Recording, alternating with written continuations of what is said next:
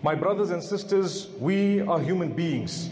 It is only natural and normal that sometimes we feel very happy and sometimes we feel sad. So when we are happy, we need to ask ourselves, what is it that has made us happy? If it is the relationship you have with Allah subhanahu wa ta'ala, that is something everlasting. If it is something material connected to this world, remember it is temporary, and a day will come when Allah will test you by reversing it. It has to be. So Allah subhanahu wa ta'ala has said clearly that if you are given and bestowed something, it is not a guarantee that that item will remain with you. وَلَنَبْلُوَنَّكُمْ بِشَيْءٍ مِّنَ الْخَوْفِ وَالْجُوعِ. In a verse in Surah Al-Baqarah, Allah explains, we will definitely test every single one of you with some of fear, with some of hunger, and with several different types of loss. It's a long verse, but what I want to look at today is, when we are sad, what exactly do we need to do? Firstly, ask yourself, is my relationship with the Maker, the owner of happiness, good? Is it intact? Is it proper? For example, if I am a person who has no link with Salah, no link with the Quran, no link with Allah subhanahu wa ta'ala, how do I expect to combat the sadness that I am feeling? I will continue feeling more sad because I have lost focus. Lost focus from what? From the reality, the destination, from exactly where I am. This is known as the world. In Arabic we call it the dunya, this life. The life on earth is absolutely temporary. It is not going to last long. We in actual fact are here to be tested. It is a testing ground. Evidence regarding the fact that this is a testing ground is that none of us has what we want in this world. Rather, we only get what Allah has chosen for us. So He tests us with health matters, financial matters, family matters, so many other different issues, different types of loss. Things do not happen according to what, or according to how we want them to happen, because Allah is telling you, hang on, this is just a test. We want to see how you react. Will this bring you closer to us? Will it make you realize that it is temporary, absolutely temporary?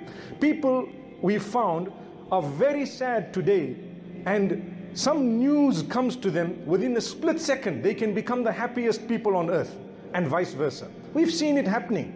So this is Allah. He is the one who gives you glad tidings. You become so excited after you were so sad, and you can become so sad after you believed you had everything on earth. This is Allah's plan. Do not lose focus. It is Allah. However, like I said, when you are sad, the first question you have to ask yourself, how's my relationship with Allah? That relationship is connected to your salah, primarily your 5 daily prayers. Do you read them with enthusiasm? We are not even talking about regularity, because that is supposed to be the case anyway. But we're talking about enthusiasm. Do you look forward to the prayer? Do you realize what you are doing when you are reading or fulfilling the 5 daily prayers? Sit for a moment and think. It will snatch your sadness. It will withdraw. It will combat the sadness you are feeling. Just by thinking for a moment, what am I doing? Who am I putting my head on the ground for here? Who is it? The one who made me, the one who owns my happiness, the one who's in control, and ultimately the one I'm going to go back to. When my eyes close, like everybody else's eyes have already closed and are closing and will close, I'm going to go back to the supreme deity whom I've just put my head on the ground for. Allahu Akbar.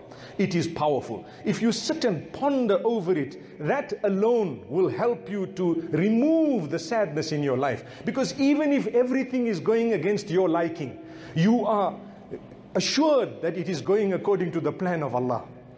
Nothing goes according to someone else's plan. It is Allah's plan. So it makes you happy to say, oh Allah, if this is your plan for me, then Ya Allah, just make it easy for me to go through. I'm not going to compete with you. We can never compete with Allah. But we call out to Him. He gives us the energy. He gives us various means to try and help ourselves. And He expects us to use what He has given us to help ourselves. And on top of that, we would be asking Allah to remove the sadness. Even the Prophet ﷺ was told not to be sad. Let me recite to you a portion of a verse. Ya ayyuhar rasool la yahzunka alladhina yusari'una fil kufr. O messenger, do not let those who disbelieve sadden you. Allah is telling Rasulullah sallallahu alaihi wasallam, don't let their statements sadden you. People will say things against you. Do you really think in this world everybody is going to be in favor of you, uttering good words about you? If they could utter the worst words about the Prophet sallallahu alaihi wasallam, who are you and who is me? Who am I? Subhanallah. We are nobodies. They will probably utter even worse words about us. So Allah is saying, don't let it stress you, don't let it worry you. And you need to remember, get closer to Allah subhanahu wa ta'ala. Like Allah subhanahu wa ta'ala speaks about the sadness in the heart of Muhammad sallallahu alaihi wasallam regarding the disbelievers who not only did not accept Islam, but they had bad words. They spread rumor, they spread false statements regarding Islam. Allah says, قَدْ نَعْلَمُ إِنَّهُ لَيَحْزُنُكَ الَّذِي يَقُولُونَ فَإِنَّهُمْ لَا يُكَذِّبُونَكَ وَلَكِنَّ الظَّالِمِينَ بِآيَاتِ اللَّهِ يَجْحَدُونَ. We know that their statements have saddened you. Their statements are making you sad. We know that. But we want to give you comfort by telling you they do not belie you. They know you are truthful. They know you are the Prophet of Allah. They are just denying it out of arrogance. Don't let the arrogant make you sad. Don't. Don't let those who are transgressing against Allah, who love to spread rumor, who have bad habits, bad qualities, make you sad. No, don't. If your link with Allah is intact or is powerful or you are developing it every day, nothing should make you sad. You should be saying Subhanallah, that is the praise of Allah. Alhamdulillah, all praise is due to Allah. Allahu Akbar, Allah is the greatest. Those statements should be removing the sadness from your heart if only you uttered them correctly, because Allah says, الَّذِينَ آمَنُوا وَتَطْمَئِنُّ قُلُوبُهُمْ بِذِكْرِ اللَّهِ أَلَا بِذِكْرِ اللَّهِ تَطْمَئِنُّ الْقُلُوبُ.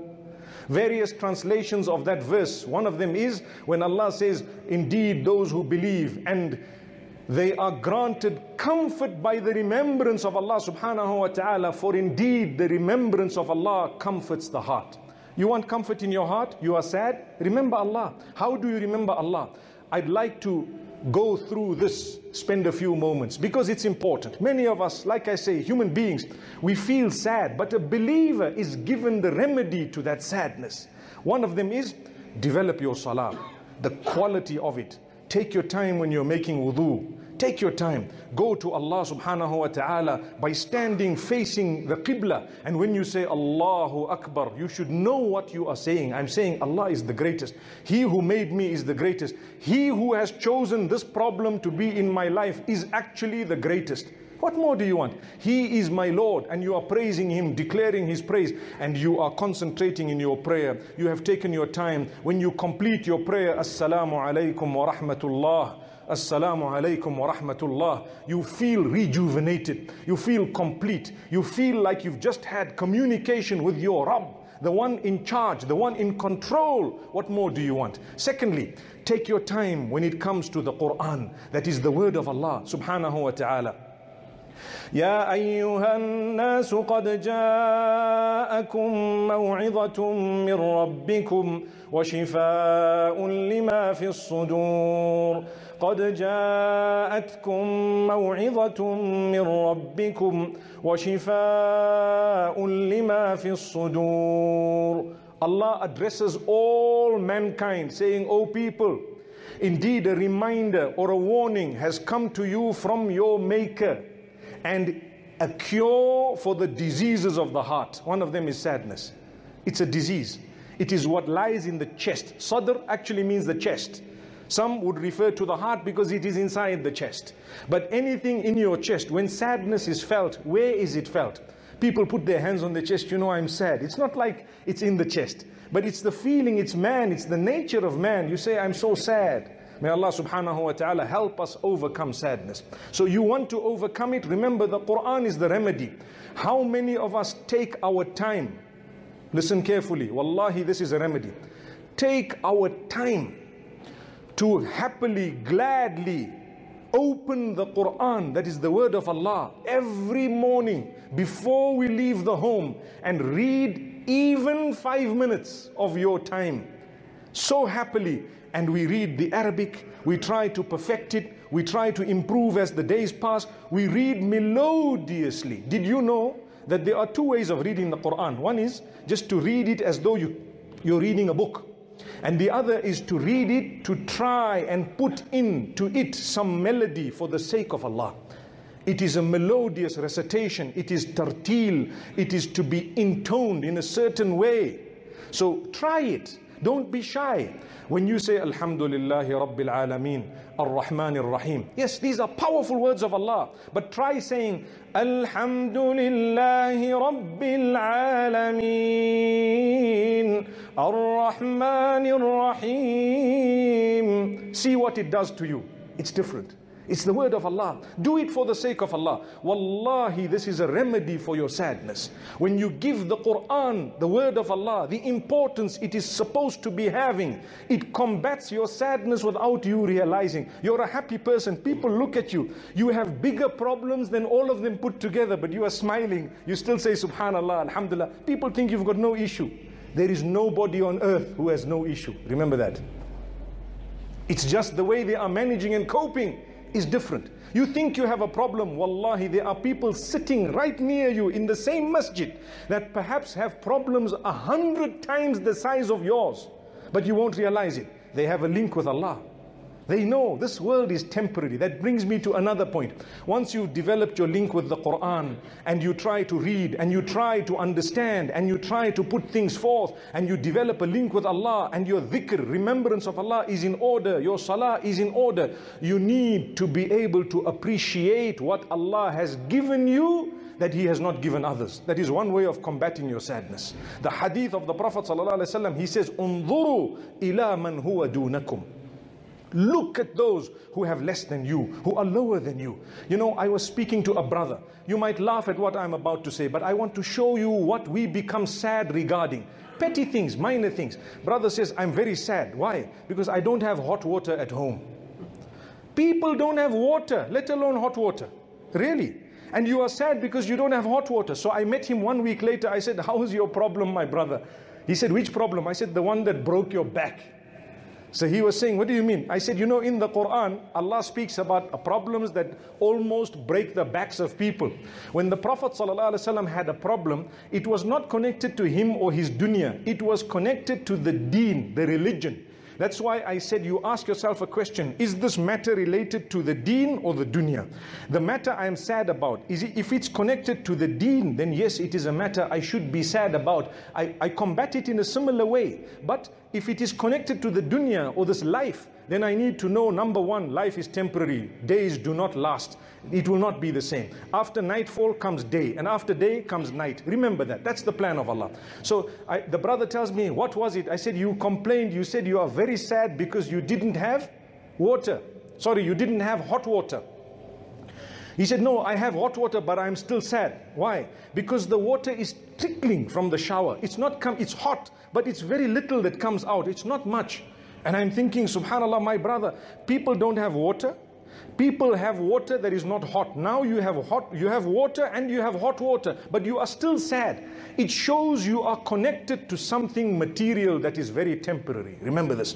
A lot of us are sad because of something temporary. You lost wealth. Everybody's lost wealth. Nobody seated here has not suffered a loss. Everybody has. They've dealt with it differently. They've suffered at different levels. Allah tests you according to your level. In one narration, the hadith says, Allah tests you according to how much He loves you. When He loves you more, He tests you more. That's a hadith. It's because when you have a problem and an issue, it is human nature that when you have a problem, you start looking for solutions. And a believer will look for solutions by getting close to Allah. So when Allah wants you to become very close to Him, He gives you a bigger problem, because He knows if you didn't have this one major issue in your life, perhaps you wouldn't even be bothered about reading salah. You wouldn't even be bothered about calling out to Allah subhanahu wa ta'ala. So Allah says, you know what? Think about those who have less so you can appreciate what you do have. So I said, my brother, take a bucket, fill the bucket with the water. When you are ready, you take a little pan and then you can bath out of the pan. He says, I didn't think of that, but it's so inconvenient. Look, when you want to be sad, then you look for sadness even when there's happiness glaring you in your face. You need to know this. So don't be sad. My brother, there is a solution. You have water, alhamdulillah, learn to bath with cold water. It is more healthy. Go and read about the health aspects of bathing with cold water. I'm not saying we should force ourselves, but it will help you the day there is no hot water. And then you don't need to keep showering every day with full force shower. All you need is, you need to be able to have a little bit of water that you can do your ghusl and your bath. Fill it in a bucket. Learn the bucket challenge. When people spoke about it, they were wasting water. With us, we've been doing that bucket challenge ever since we were born. May Allah subhanahu wa ta'ala help us. May Allah subhanahu wa ta'ala grant us a deep understanding. You save water and there is barakah. Perhaps Allah wants to show you. People complain, you know what, we only have electricity for 3 hours a day. There are nations that have not seen electricity for months on end. What about that? Thank Allah you have it for 3 hours. You have an inverter, you have a generator. Stop complaining. These tests are far easier than those who are being bombed and aerial bombing on a daily basis. Do you agree? Why then do we say, I'm sad? So the whole world will be sad. Who is going to thank Allah? You cannot say, I am sad because Allah has taken away something material from me. You have to say, Alhamdulillahi ala kulli hal. I praise Allah upon all conditions. وَأَعُوذُ بِاللَّهِ مِنْ حَالِ أَهْلِ النَّارِ. I seek Allah's protection from one condition, and that is the condition of those who shall be cast into hellfire. Besides that, alhamdulillah. Something happens, alhamdulillah. All conditions. May Allah subhanahu wa ta'ala help us. Another very important way of combating sadness, my beloved brothers and sisters, is to look at the creatures of Allah. Look at the trees, look at the animals, look at the greenery, look at when you're breathing the air, consider what you are breathing. Take a look at the sunset, the sunrise. Allah says, إِنَّ فِي خَلْقِ السَّمَاوَاتِ وَالْأَرْضِ وَاخْتِلَافِ اللَّيْلِ وَالنَّهَارِ لَآيَاتٍ لِأُولِي الْأَلْبَابِ. Indeed, in the creation of the heavens and the earth, and in the rotation of the night and the day, are signs for those with intellect. Remember this. There are signs. These signs, yes, they show you the oneness of Allah, the closeness that you have to Allah subhanahu wa ta'ala, the greatness of Allah, but they also alleviate your suffering. There are many signs. This is why when a person is stressed, sometimes those counselors will tell you, go out to Inyanga perhaps, go out somewhere to Chimanimani, in the Eastern Highlands, go and take a look at the greenery, sit and watch. You see the water, you see the horses, you see a beautiful scene. What does it do to you? It de-stresses you. For a disbeliever, it's just the scenery, it's a creation of Allah. For us, it is the greatness of Allah subhanahu wa ta'ala. What has Allah not given me? I can travel. People complain about potholes. There are nations that don't have roads, forget about potholes. You become sad because you've suffered a little accident. People have not only lost limbs, they've lost loved ones. May Allah help us. Don't be sad. Really, these days are not permanent. They are temporary. The only time you should be sad is when you have drifted away from Allah subhanahu wa ta'ala. And that is something that saddens a lot of people. People become depressed. They become sad because your life is full of partying, full of gambling, full of adultery, full of drinking, full of drugs. How do you not expect sadness when you are far away from Allah? You want to combat the sadness. Come back to Allah. Come. Allah is waiting for you. Allah becomes so happy when you turn to Allah subhanahu wa ta'ala. And if Allah is happy, He will definitely make you happy. My brothers and sisters, remember, sadness is something that you can do much about. And the evidence of it, when Allah subhanahu wa ta'ala tells Muhammad sallallahu alayhi wa sallam, do not be sad at this and do not be sad at that. You know, when Abu Bakr as-Siddiq radiallahu anhu was with Muhammad sallallahu alayhi wa sallam in the cave, and they were in this cave of Thawr, where on their way to Medina Munawwara, and Abu Bakr as-Siddiq radiallahu anhu, the greatest to tread this earth after the prophets of Allah subhanahu wa ta'ala. When you hear the name of Abu Bakr as-Siddiq radiallahu anhu, go out of your way to say radiallahu anhu. It is important because he was the best, without a doubt. It was clear and it was completely manifest. May Allah bless him and bless his entire family. Ameen. So he was with Muhammad sallallahu alayhi wasallam and he was saddened slightly. And Muhammad sallallahu alayhi wasallam read verses that were revealed to him. La tahzan inna Allah ma'ana. A portion of it. Don't be sad. Allah is with us. Do you know what this means for me and you? How can you be sad when you know Allah is with you? How can you be sad when you know Allah is with you? No matter what they're going to try, it's only by the permission of Allah that they will be able to achieve if Allah wants them to.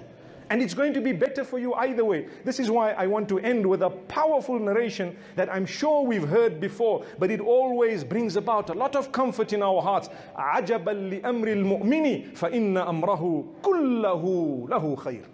Amazing are the affairs of a true believer. All of his affairs are always good. Nothing bad can happen to a true believer. Why? إن أصابته سراء شكر فكان خيرا له وإن أصابته ضراء صبر فكان خيرا له. When goodness happens to a true believer, he is thankful, so it's better for him, it's good for him. How do you thank Allah? When you have happy days, my brothers and sisters, and this is one way of combating sadness that may be in your path. When you have happy days, get close to Allah. Don't wait for the sad days to quickly turn to Allah. Although that is okay, but it's not good enough. The hadith says, تَعَرَّفْ إِلَى اللَّهِ فِي الرَّخَاءِ يَعْرِفْكَ فِي الشِّدَّةِ. Get close to Allah in days of ease. And you find in days of difficulty, Allah will be very close to you. You won't even feel. You will carry on. So the hadith says, when sadness overtakes a believer, or should I say not sadness, when something bad, you know, darra means something harmful, hurtful, something that is perhaps not to your liking, overtakes a believer, he is patient. He bears sabr. He knows the reward with Allah. And so therefore it is better for him. This is why his affairs are amazing. Goodness happens, he is thankful. Bad happens, he is patient. But he's never upset with Allah. He's never angry. He's always smiling. He's always remembering Allah. Subhanallah, alhamdulillah. These are the words, these are the actions that will alleviate the sadness that we feel sometimes as human beings, because a true believer is always taught the method of earning closeness to Allah subhanahu wa ta'ala, by which all your sadness will be taken away. May Allah subhanahu wa ta'ala grant us happiness in this dunya as well as in the next. The ultimate sadness will be when a person is cast into hellfire. And the ultimate happiness will be when a person receives his book on the day of judgment in his right hand, and he is told, for you is paradise. Then you need to know, that's it, I'm the happiest man on earth. May Allah subhanahu wa ta'ala bestow upon us the best of this world and the next.